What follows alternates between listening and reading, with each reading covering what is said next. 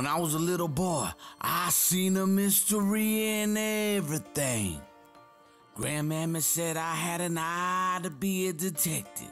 One day, I was in her attic doing some detective work, and I found this hidden box, and in it was a chest. So I opened it up, and there were documents from long time ago. Great-grandmammy said they were passed down from generation to generation, and one day they will be yours. Great-great-grandpappy was a medic. He volunteered for the Confederate military. He was soon promoted, so he had a fight. While he noticed while white and black people were treated poorly, their families were at home starving. So he deserted not once but twice. When they caught him, they tied him up, whipped him, and tortured him. But he didn't stop there. He got a band of brothers together to stand up to the Confederates. They fought guerrilla warfare by night. Soon they took back their towns, took back their counties. True patriots they were. But the Democrats didn't stop there. They burned them out of their homes, harassed them. Republican families, whether black or white, were harassed and intimidated. Some call great-great-grandpappy a traitor. Some call him a leader and a hero. I call him family. It's been a long time since I've been back home with great-great-grandpappy laid to rest. But I carried on to the tradition and became a detective. I was a BSA, hunt down psychopaths and serial killers, sociopaths. I was good at it too. But I never stopped digging in that old box of grandpappy's documents. But now that I'm older and I'm retired, I think it's time to take care of some unfinished business. The dawn of the plantation. The Democrat plantation had somewhat humble beginnings, started by Martin Van Buren. He was from Kinderhook, New York. They called him the Kinderhook Fox. Him and his good friend Andrew Jackson started the Democrat Party. Martin Van Buren, he was a mastermind though.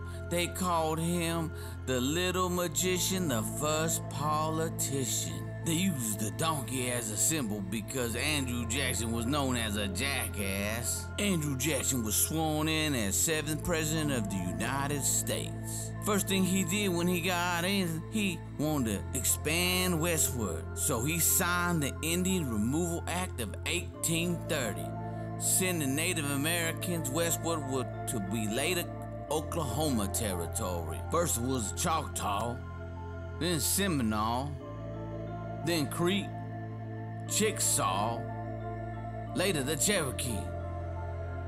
They would later call it the Trail of Tears. Many died on that dreadful trail. Then came the Panic of 1837. The first depression was under a Democrat president. While the economy was crashing, the Democrats were too worried about how it was going to affect their slave trade. Martin Van Buren became the 8th President of the United States. The radical Democrats wanted Martin Van Buren to annex Texas, but Martin Van Buren was moving away from being so pro-slavery. So the radical Democrats were upset. They were about to throw him out to the sharks, but he was already drowning in bad publicity from Panic of 1837. So it was easy for Andrew Jackson and the radical Democrats just to kick him out of the Democrat Party. If not, they were about to boil him like a frog. So Martin Van Buren started the Free Soil Party. Look at this Free Soil Party fly, Democrat, force-feeding people slavery. If you didn't go along with it, they hang you by a tree or burn your family while they're in their home. This is why William Harris became 9th President of the United States, and they blamed every bit of it on Martin Van Buren. The Radical Democrats. The Radical Democrats started the KKK by Democrats in the South to overthrow Republican states by intimidation or even violence. Dunham School in 1865. It was named after William Archibald Dunham. He was a professor from Columbia University. Thomas Dixon Jr.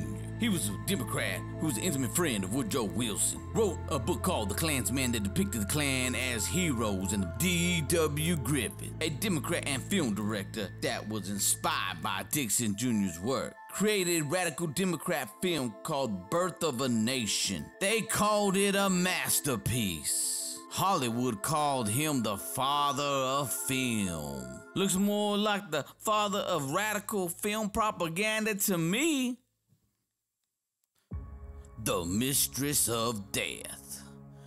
Margaret Sanger was born September 14, 1879 in Corning, New York. Her mother was a Catholic and her dad was an atheist. Your father was a sort of a village atheist who clashed with church authorities, and because of his atheism, his earnings dwindled under community pressure. You and your brothers and sisters were known as, quote, children of the devil, end quote. Could it be? She also later in life became a hardcore feminist. Margaret Sanger started a feminist newsletter called The Woman Rebel. Mrs. Sanger, you said, where is the man to give me what the movement gives in joy and interest and freedom? Now, what was this joy, this freedom that you craved? Well, I don't remember that letter, who it was written, but I think that it was not a question of marriage at all. There was a certain satisfaction in doing something that was going to alleviate the sufferings of women in particular, and I was quite a feminist at the time.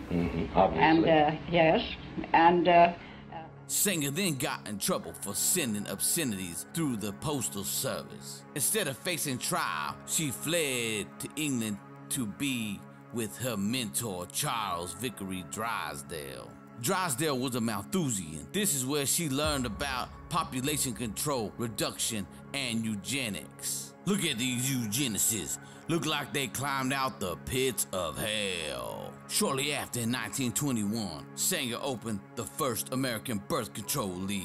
Sanger was a Democrat. Why is birth control of such vital importance internationally? Is it just to save women's suffering? Is that the only reason in your mind?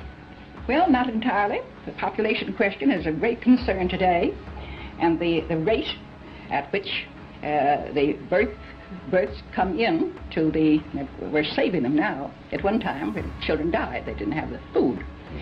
Here is an old magazine advertisement for birth control.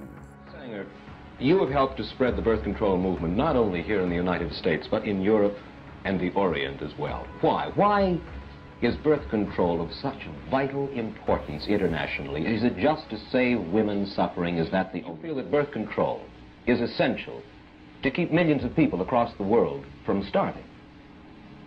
Well, I think the birth control, well, if you keep the population more or less static until you pick up your resources, certainly you'll keep prevent their starving.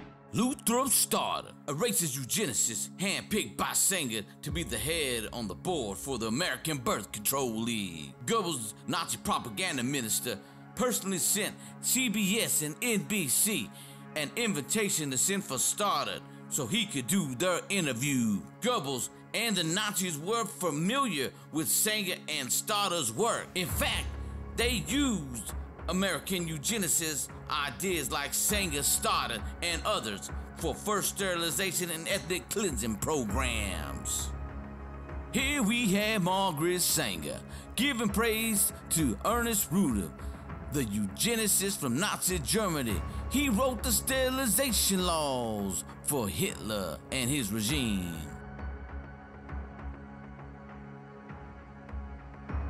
Here are some of the elite that have donated millions over the years. This had helped the American Birth Control League become Planned Parenthood.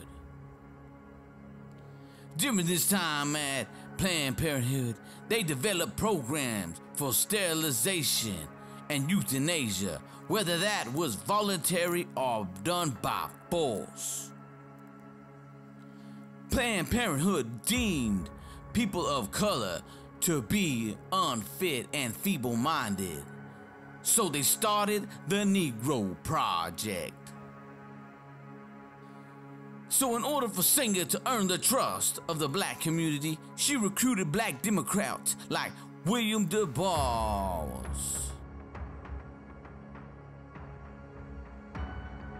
Mary Jane McLeod Bethune, Adam Clayton Powell Jr., black Baptist preacher, and she also recruited Dr. Clarence Gamble. Look at the letter she wrote to him on their eugenics operation of the Negro Project. We do not want word to go out that we want to exterminate the Negro population. And the minister is the man who can straighten that idea out if it ever occurs into the more rebellious members. In closing, ever since I opened that box and found those documents, my life ain't never been the same. Even though the Democrat plantation might have had humble beginnings with Martin Van Buren, it was soon taken over by the radicals. It went from the KKK to Margaret Sanger and the eugenicists.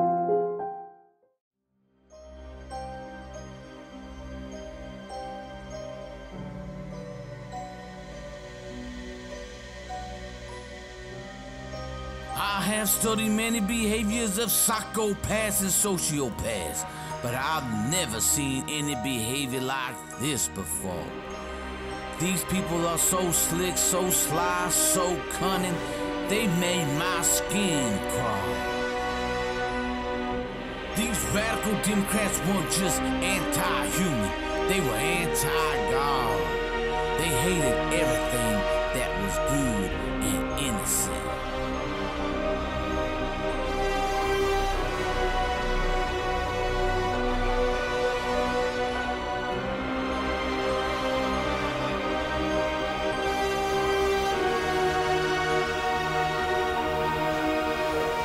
The only question is, are you going to get off the plantation or are you going to stay on the plantation?